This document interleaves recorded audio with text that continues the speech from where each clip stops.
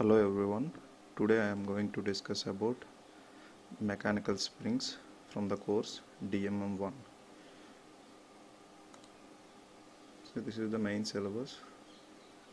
In this lecture I am going to cover the introduction part, and after that stresses and deflection of helical springs, extension springs, compression springs, springs of fatigue loading, energy storage capacity, helical torsional springs, coaxial springs and leaf springs. These are the remaining parts of the syllabus. Firstly, in this lecture I am going to discuss about springs. The basic definition of the spring is it is defined as an elastic body which deflects under the action of load and returns to its original shape when the load is removed. This is the main definition of the spring. It means when load is applied, the spring will deflect, and if the load is removed, it will comes to its original shape. This is the main application of the spring, or main usage of the spring. And the important applications, some of its important applications are to coercion, absorb or control energy due to either shock or vibration, as in car springs, railway buffers, aircraft landing gears, shock absorbers and vibration dampers. These are all some of the main applications of springs, and also used for to apply forces as in brakes, clutches and spring loaded valves. For application of forces also we can use springs to control motion by maintaining contact between two elements, as in cams and follower. In cam and follower mechanisms we can also use that spring loaded followers to measure forces as in spring balance and engine indicators. We can also measure forces by the help of spring, like in spring balances. To store energy as in watches, toys, etc. In toys and watches we can store the energy in the form of in the spring, and it can be used for the movement of the toy or for in the watches. Let's see the types of springs. The main type of spring is helical springs. The helical springs are made up of wire coiled in the form of a helix and is primarily intended for compressive or tensile loads. These helical springs are two types.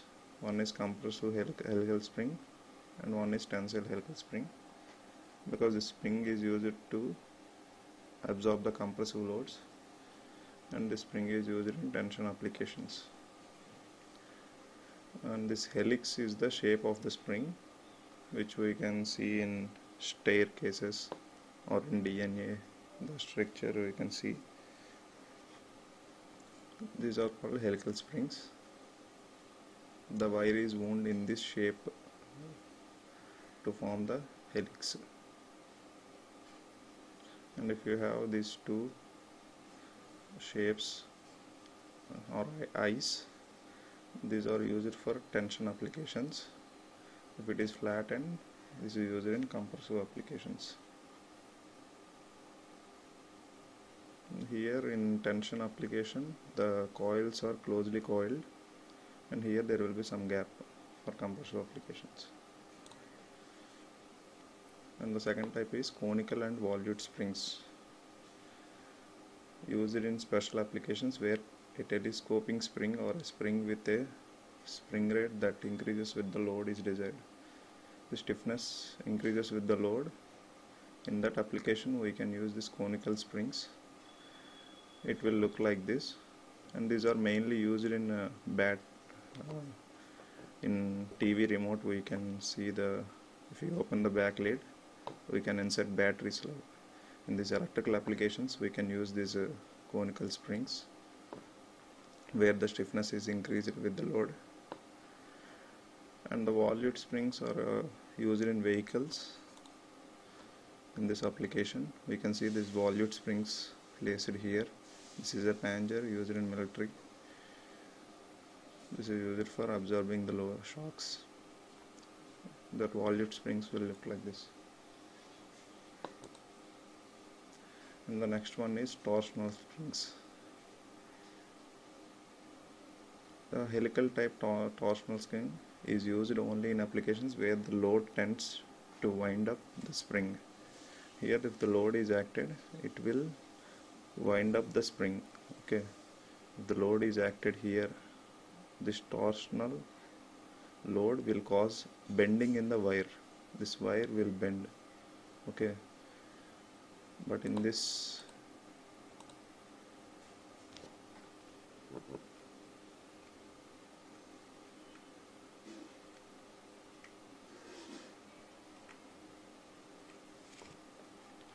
in this helical springs, the load acting is compressive load, but uh, this failure of this wire, if you take the wire, the failure of the wire is torsion. Torsional failure will occur in the wire in this application. Okay, but not compressive or tensile loads or compressive or tensile failure. Similarly, in this case, the torsional springs, the torsion is applied on the whole spring, not the wire. The torsion will cause bending in the spring. Okay, the wire, sorry, bending in the wire. The wire will cause bending moment, and the failure will be caused due to bending moment only, or the load carrying will be due to bending moment only. The whole spring will take the torsional load. Okay, this is also used in electrical mechanisms. This is also a type of torsional spring.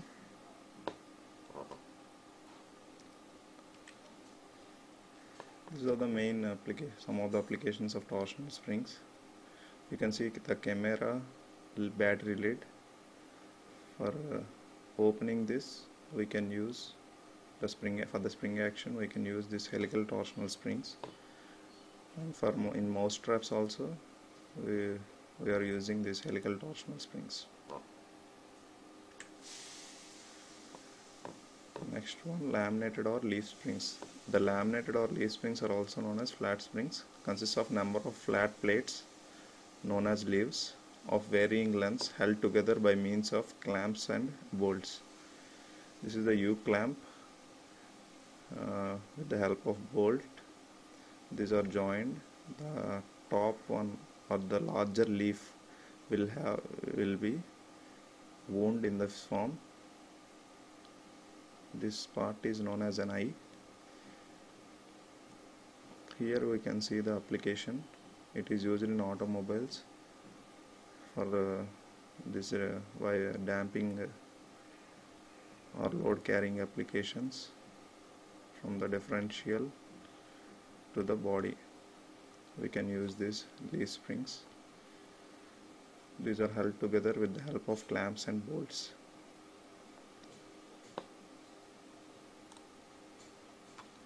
Disc or Belleville springs. These springs consist of a number of conical discs held together against slipping by a central bolt or tube. This is the placement of the discs. The discs are placed one over the other in opposite fashion like this, and these are joined by a central bolt or a tube for holding all these together. These are used for those spring action, these discs. And there are also some of the special purpose springs, which are air or liquid springs, rubber springs, and ring springs. These are all used for special applications. These air or liquid springs can be used as a compression springs in industries. This is the air or compression springs, which will look like a bellow. And this is these rubber springs. These are used in some special applications. And these are the ring springs. These are also like of piston rings you see, right? In those applications, that like that piston ring, this spring will also act. These are some special purpose springs. Now see the terminology in compression springs. The terminology used for compression springs. Solid length. When the compression spring is compressed until the coils come in contact with each other, then the spring is said to be solid. You see here, when the spring is totally compressed and there is no gap between the springs, then the total length will be the solid length. You can calculate this solid length by multiplying the wire diameter with the number of coils. Wire diameter with the number of coils 1, 2, 3, 4, 5, 6, 7. 7 into this wire diameter will give you the solid length. This is the equation used to find out the solid length of the spring. LS is equal to N dash into D, where N dash is the total number of coils and D is the diameter of the wire. And see free length. The free length of a compression spring is the length of the spring in the free or unloaded condition. If the spring is in unloaded condition, the overall length, if you calculate, that will be the free length. This P will be the pitch. And see compressive length. Compressive length is defined as the axial length of the spring which is subjected to maximum compressive force.